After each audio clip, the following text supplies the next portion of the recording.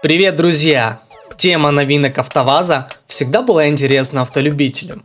И если не с практической точки зрения, то хотя бы из патриотизма или пущего любопытства по отношению к судьбе отечественного производителя, который, несмотря на пандемию коронавируса, смог представить в этом году достаточно обновлений. Большинство из них это специальные версии и особые модификации существующих моделей. Но есть еще и рестайлинг, который вполне заслуживает внимания. Первой новинкой в 2020 году стал обновленный внедорожник Lada 4х4. Впрочем, ее отличия от дорестайлинговой модели можно пересчитать по пальцам. Многих, как и меня, возмутил подобный рестайлинг. Существенных изменений в авто не наблюдается.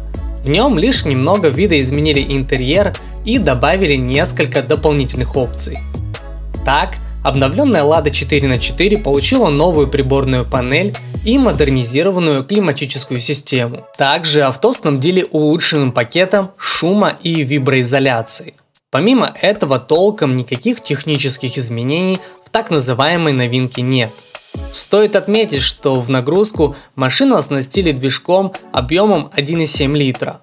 Он способен подавать 83 лошадиные силы и 129 ньютон-метр крутящего момента. Продаваться внедорожник будет, как и раньше, в двух вариациях – трехдверной и пятидверной. В трехдверной версии Ладу 4х4 можно приобрести по цене чуть превышающей 620 тысяч рублей. Много ли это или мало, решать, конечно же, потребителю. Продолжая тему Нивы, поговорим о Лада Нива, которая с этого года выпускается под отечественным брендом Lada. Возможно, вы уже слышали, что помимо фирменной эмблемы Лади, модель получила модернизированную переднюю часть кузова и слегка измененную радиаторную решетку. Среди полезных опций стоит выделить 7-дюймовый сенсорный экран заднего вида и датчики парковки. Но, конечно же, в отношении технических характеристик никаких изменений нет. Остался все тот же движок объемом в 1,7 литра, мощностью 125 лошадиных сил и крутящим моментом 125 ньютон-метр.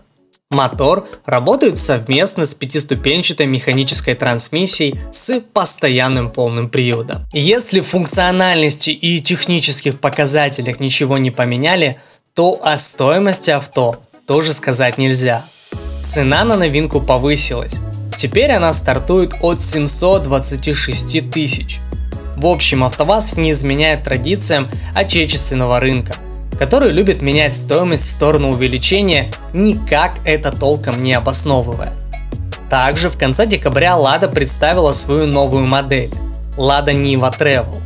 Теперь модель, которая раньше была представлена под брендом Chevrolet, после рестайлинга называется Нива Тревел.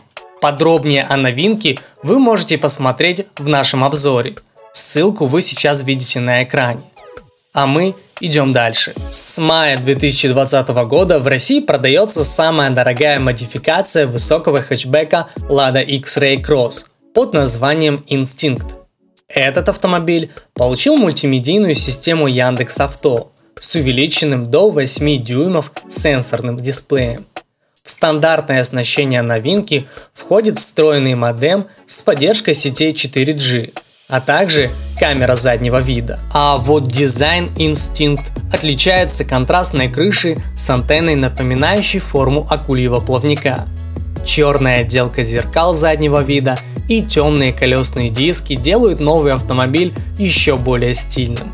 Дизайн выигрышно дополняет пороги, которые украсили бейджами с названием спецверсий.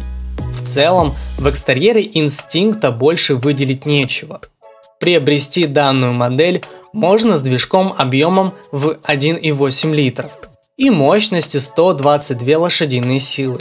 Авто оснащено пятиступенчатой механической коробкой передач. Что можно сказать на любителя? Цена на авто, скорее всего, вас расстроит. Минимальная стоимость данной модели стартует с отметки 900 тысяч рублей. До конца нынешнего года в автосалоны должна поступить для продажи полностью обновленная Lada Largus. Основные изменения коснутся внешности авто. которая будет отличаться от своего предшественника передней частью кузова, выполненного в фирменном стиле. Автолюбители увидят новую радиаторную решетку, обновленный капот и эмблему.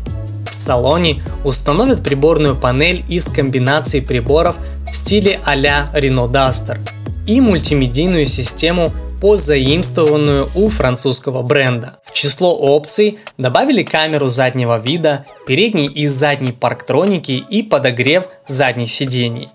В отношении технической части изменений не коснулись и этой модели. Авто будет укомплектовано движком объемом в 1,6 литров, мощностью 106 лошадиных сил, работающего с пятиступенчатой механической коробкой. Автоваз уже сейчас постепенно начинает подогревать интерес к модели с помощью демонстраций спецверсий. Ну а что в итоге получится, узнаем позже. Кросс Квест – это новая модификация универсала, который уже направился к дилерам. Автомобиль получил черные зеркала, специальные шильдики и новые колесные диски с особенным дизайном. В салоне универсала монтировали эргономичные передние сиденья с трехступенчатым подогревом и комбинированной обивкой из ткани и эко-кожи. Дизайн дополнили кожаной отделкой руля.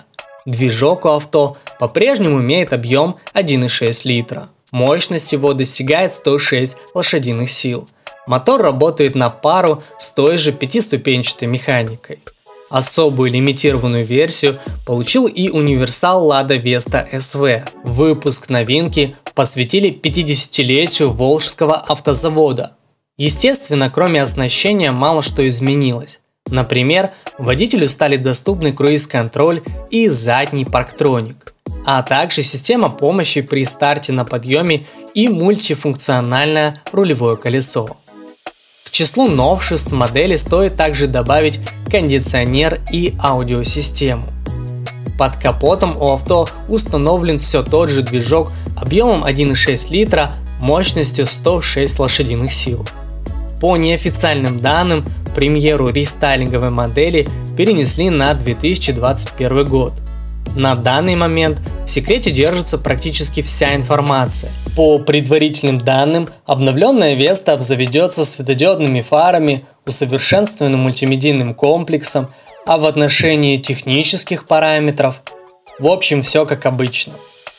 На этом все, спасибо, что были с нами. Если данное видео показалось вам интересным, то рекомендуем подписаться на наш канал.